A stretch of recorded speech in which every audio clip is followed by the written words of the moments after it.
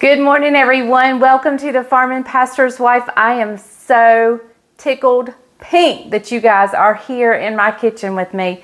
Today we are making a delicious cake for a special reason. We're making a chocolate brownie turtle cake, aka it's basically a Texas sheet cake, but it is so good.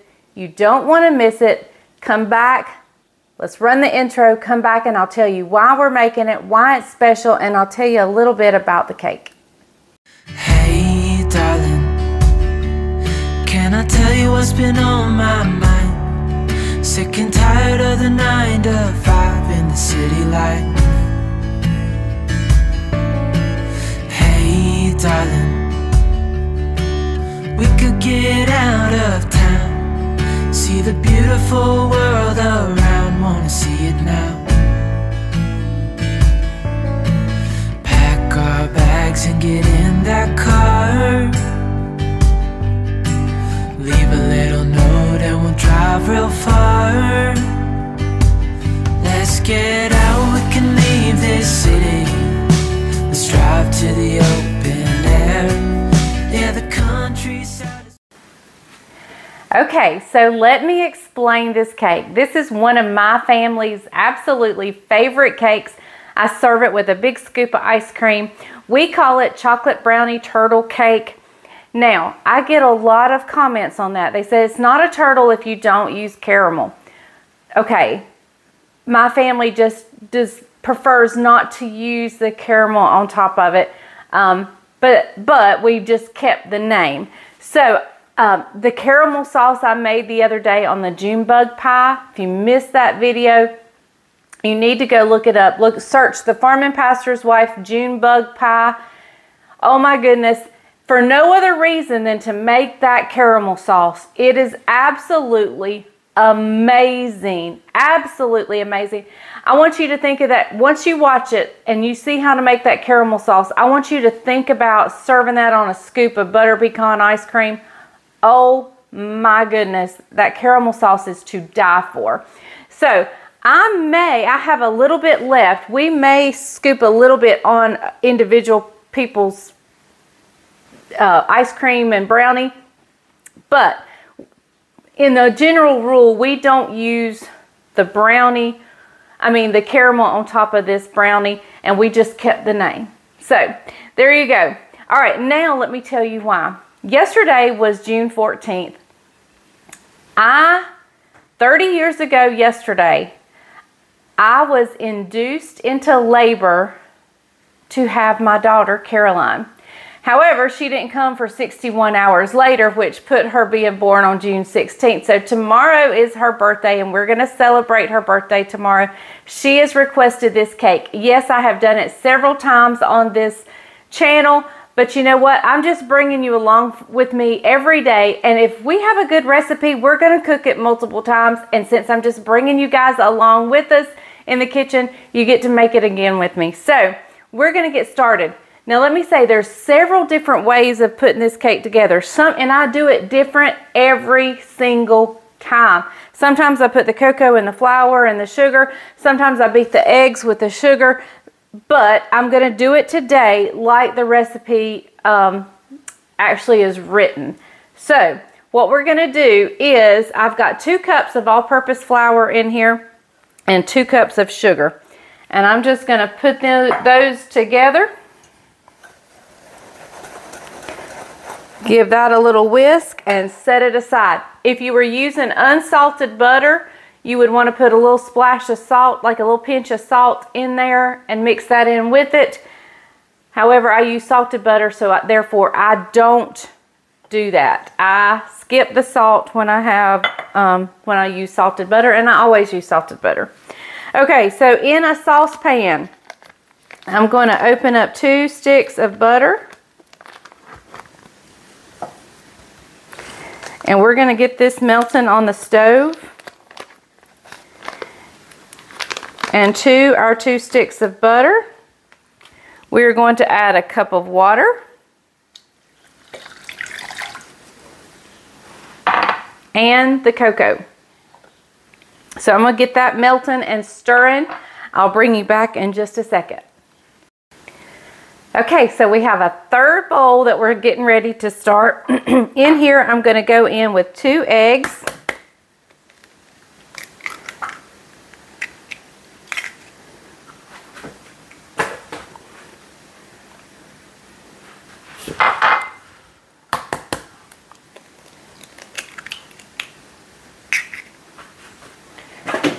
Two eggs in there. We're going in with a 1/2 cup of sour cream. Now I only had light sour cream and I'm going for it, and I think it's going to be just totally fine. However, had I had my choice, I would have had full fat sour cream, but this is what I had, and it's going to be totally fine. So whatever sour cream you have on hand, use. All right, there we go. And to this, a 1/2 teaspoon of baking soda, not baking powder, but baking soda. All right. So I'm just going to give this a little beat with a hand mixer.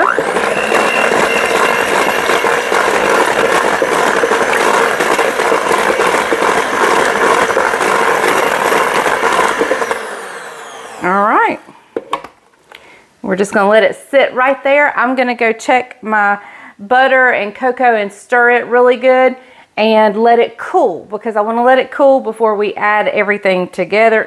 It doesn't have to cool completely. I just don't want it to cook the eggs. So while I was waiting for things to cool, I was going to go ahead and do some preliminary stuff for the icing, like toast the pecans. If they're going in the oven, I don't toast pecans because they're going to get toasted, but these are just going to be sprinkled on at the end. So I was going to toast some pecans. So I got in my freezer and I got out this pack that somebody gave me, and they vacuum sealed it, and it's a beautiful pack of pecans. And look what it says. They're already toasted. They're already toasted. So super excited about that. All I have to do is do a little chopping. So, okay, I'm just waiting for my butter and cocoa and water to cool just a little bit, and then we'll put this cake together. Okay, so like I said, you can mix this cake up any way you want to. I've done it a million different ways, I think, and it's worked out perfect ever since. Got my oven preheating to 350. I haven't looked to make sure that's correct, but that's kind of like my go-to temperature, and I'll check in just a minute. So I'm going to put a little bit of this sugar. Hold on. There we go. Put a little bit of this sugar flour mixture in.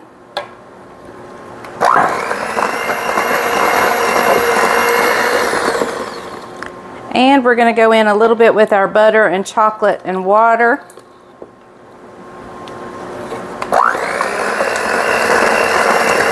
I don't understand why this cake goes together in the recipe book the way it does. But like I said, you don't have to. It goes together just fine any way you put it together. And it works. It makes no difference. But I just thought I would show you today the way the recipe actually is written.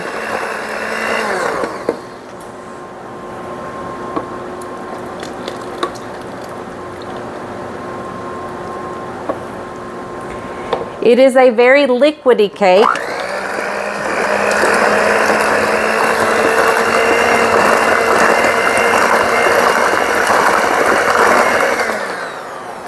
Now let me give the sides a scrape here.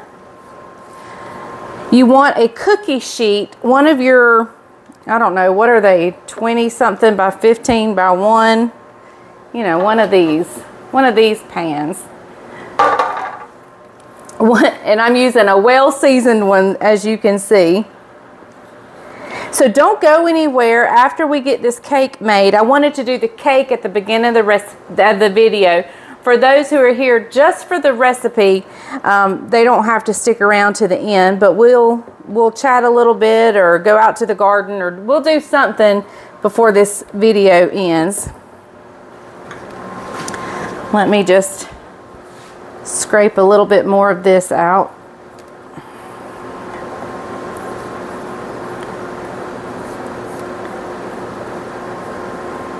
We'll talk about what's coming up. We're fixing to sell chickens, and then after that we'll be going on vacation. So we'll talk a little bit about that and what's gonna be taking place, some upcoming videos I have planned. One is super special. It's been in the making for quite a while, but we'll talk about it after the cake.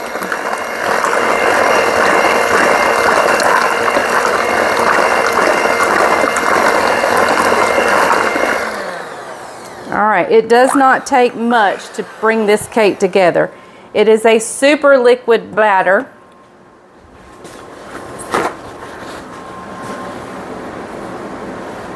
Put a napkin there to catch any drippage. All right, and so I'm just gonna take I have sprayed it with my cooking spray, my Joy baking spray.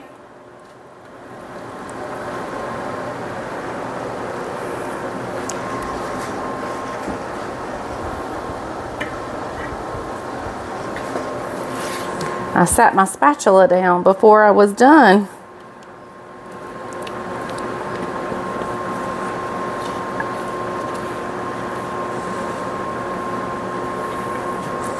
Now, since this is Caroline's cake, we may call her over this afternoon. No, we won't, because I've got to get this video out for you. So I'll probably taste a little corner of it for you, and then you'll have to come back for another video to see her actually taste it.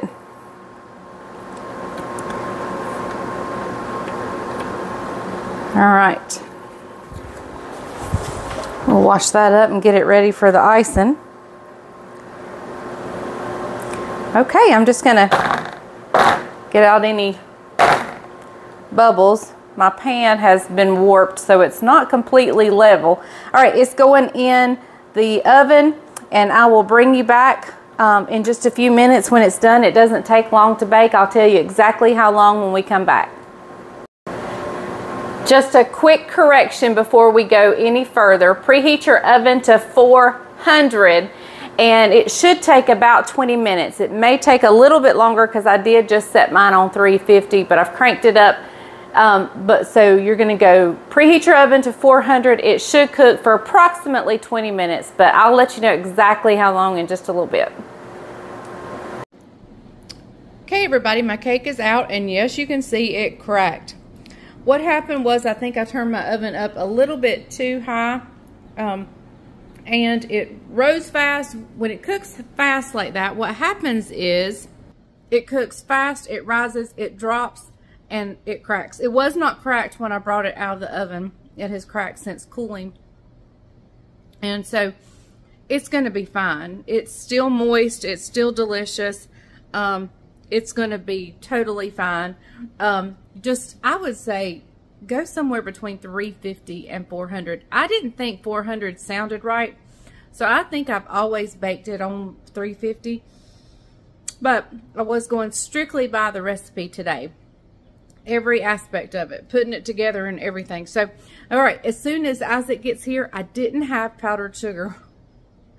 I thought I had a whole nother bag, but I can't find it. So I've sent him, he was actually going to the store, so he's picking me up some powdered sugar. As soon as he gets here, we're going to make the icing, get this cake done. We'll give it a quick taste, and then we'll have a little chit-chat.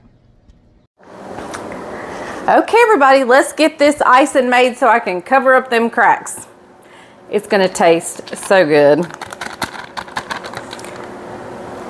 I should have remembered that I don't cook it as high as the recipe called for, but I didn't. I was wanting to follow exactly the recipe. Okay, so I have a 2-pound bag of powdered sugar here. I only need a pound, so I'm just going to eyeball. What I do is I kind of look at it. I pinch where I think the center is. We just guesstimate. You can do 3.5 to 4 cups if you're wanting to measure it out. All right, So I'm going to add in a little bit over 1/3 of a cup of milk. It calls for 1/3 and a tablespoon. I don't measure out the tablespoon. I just go a little over the 1/3. We're also going to add in 1/4 of a cup of cocoa. Oh, and in there I put a stick of butter, softened room temperature butter. Okay, so we've got the pound of powdered sugar, the 1/3 plus a little bit of milk, a stick of butter, 1/4 of a cup of cocoa, some vanilla flavoring, and now we're going to whip it.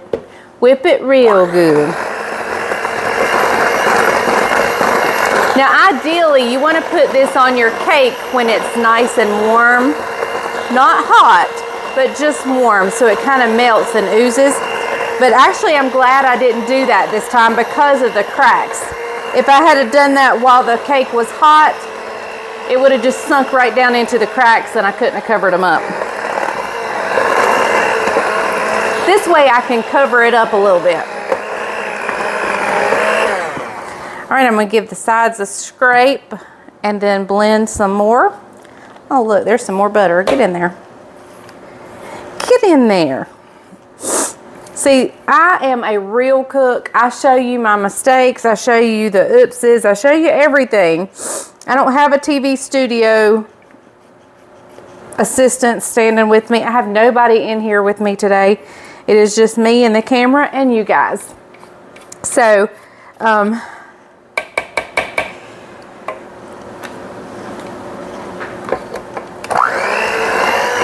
cracks happen in cakes, and let me tell you, it happens to the best of people.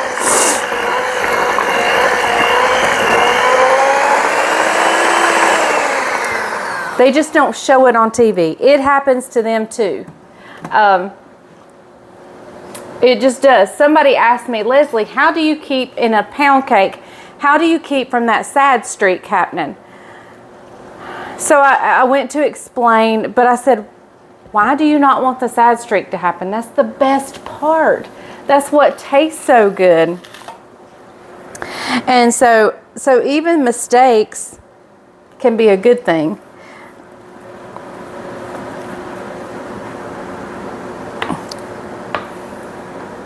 We're going to get a little extra icing in these cracks, and that's going to be a really good thing.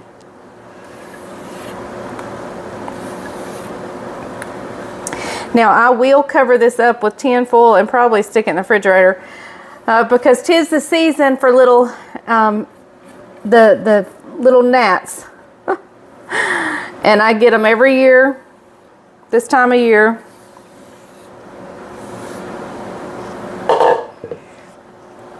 All right, I'm just going to spread this around.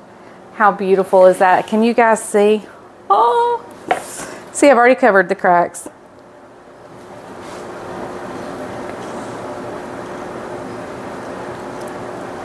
So good. This is what Caroline asked for her birthday. And what I do is I cut a piece out. We heat it up just a little bit. We put a scoop of ice cream on it, some chocolate syrup. Oh my. It's so good. So very good. All right, I am just spreading this icing out.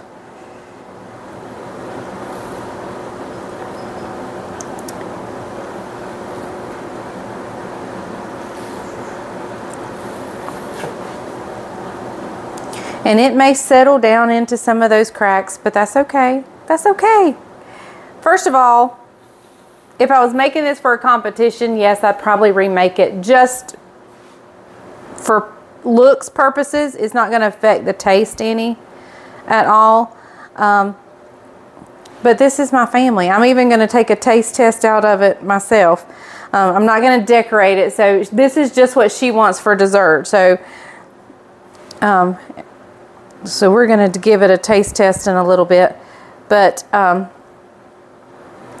let me tell you, those pecans somebody gave me, oh my goodness, they were so good. I have been snacking out of the bag. All right, So I'm going to stop there. So good.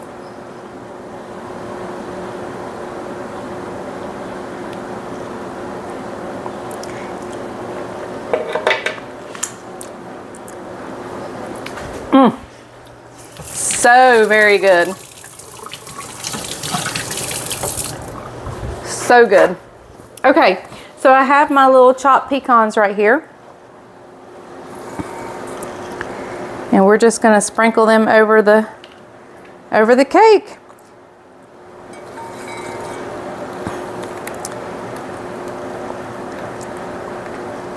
And what I'm going to do is I'm going to stick it in the refrigerator without tin foil to begin with, and let the icing set up, and then we will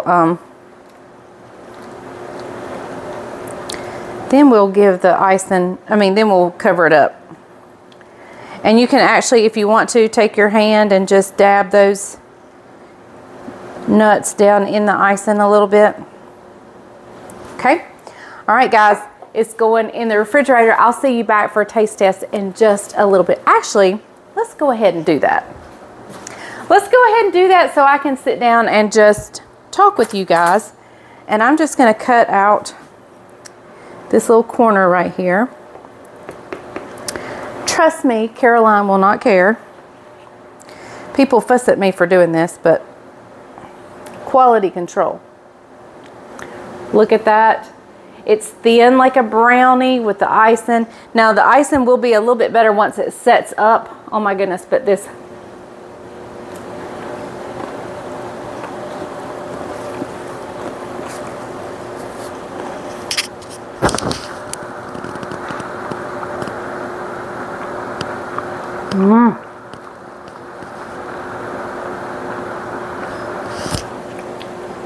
That was so good.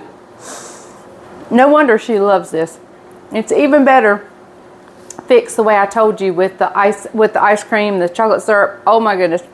All right, it's going in the refrigerator. I'll see you back in just a little bit. We'll get a nice picture of it, and we'll meet in the den and do some chit-chatting.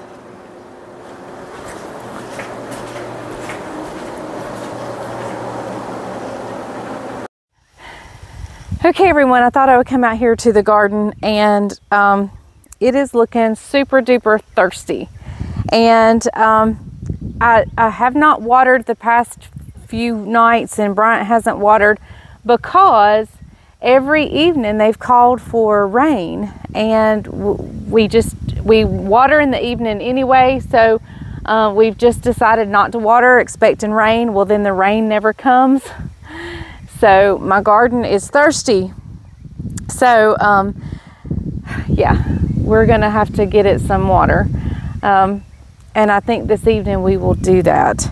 So I am just out here. I have some squash I think that need to be harvested, and I'm sure I have zucchini. I'm gonna have zucchini coming out of the ears. I am gonna can some zucchini. I'll probably freeze a little bit, but I do want to can the majority of it just for freezer space reasons. But I'm going to can it. Rachel over on the 1870s Homestead has a great pineapple juice canning of zucchini. And you can just use it in zucchini bread, and you can water bath it, so it's super simple. And I have a feeling that's what I'm going to do the most of. But let me get to harvesting. I'll see you back in the house in just a little bit. Okay, everyone. Well, I have moved my recliner over here. My recliner has always been right there. And yes, I have a pile of trash on the floor that I've swept up. Anyway, I've moved my recliner over here at the window. And I'm absolutely not sure why I haven't done this before. Oh, I am in absolute heaven. So I love it. So stay tuned. We're going to come back and talk just a little bit. Okay, everybody. So I thought I would come in here and just talk to you for a little bit. The cake is made. It's sitting out over there because I did take a picture. I didn't get it in the refrigerator yet. I wanted to sit down while It's still slightly cool breeze coming in the window. I'm fixing to have to shut all the windows and cut the air on, which I'm super sad about, but I know Bryant will want it cool in here when he gets home. So, and it is getting hot. This week is turning off to be pretty hot. Maybe next week it'll cool back down, and maybe when the sun goes down tonight I can open the windows back up. But I sure love having my chair over here now. I don't know why I waited so long to do this, but anyway, I thought I'd tell you about the upcoming videos for the rest of the week. We are getting ready to sell chickens and to go on vacation.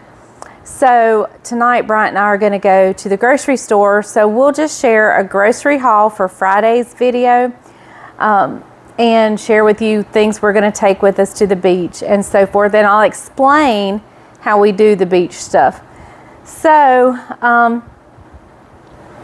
then I'm going to have to do something with zucchini. As you saw earlier, I have tons of zucchini. And so we're going to have to do probably some preserving, but I'll try to incorporate that in with another video because I know canning is not everybody's cup of tea, but a few people like it. So I'll try to incorporate that in with maybe the weekend wrap up or so forth. I would love to get my children together this weekend, if at all possible, and video a family's perspective of fear and anxiety. If you know, Bryant walked through that several years ago, many years ago actually, but my kids remember it and they remember it well. So I thought we could share our perspective as family members who walked through that with Bryant. And so I thought about that being a video upcoming. Of course, we'll have all kinds of videos coming up. And then when we go on vacation, you guys have definitely told me you want us to take you with us again. Therefore, the uploading schedule may be a little different while we're on vacation because I'm not sure how the internet will be and so forth. But we will definitely do that. And what else? And then when we come back, we have some fun videos. We're talking about taking a week out of the month of July and putting a television cook, or just a cook in general, highlighting them for a week, and maybe doing 3 of their recipes each week. Like week 1, Paula Deen, week 2, Pioneer Woman, week 3, so-and-so, week 4, so-and-so, and doing that. We also have Vacation Bible School coming up, so that may change my upload schedule as well. Hopefully not, but I'm super excited about all the things coming up. So, and we'll do another live pretty soon too. So, yeah, it's about time for another live. You guys like the lives. I enjoy the lives because we get to communicate with you guys right there. I read your comments, I heart your comments. I'm not always in the position to respond, and sometimes I'm reading comments when I should be listening to something else or whatnot. So yeah, a lot of times I just get to heart them. I don't always get to respond like I would like to. So when we do a live, I do get to correspond with you guys. Okay, well, I'm going to shut the windows and turn the air on and cool it down in here for when Bryant gets home. So I will see you tomorrow with our vacation, our chicken selling, our grocery haul. So we do buy groceries for chicken selling night, and because we're actually going to be up 2 nights in a row all night long. So it's going to be a rough couple days. So we'll share that grocery haul with you, and I'll see you back here tomorrow. Thank you so much for joining the Farming Pastor's Wife. I'm so glad you're here, and I appreciate you more than you know. If you would like to support our channel, please be sure to share our videos, tell your friends and family to check them out, share them on your social media, and watch them yourself. Okay, thank you guys so much. I appreciate you. Remember, if the grease is hot enough, you can fry anything. Bye, y'all.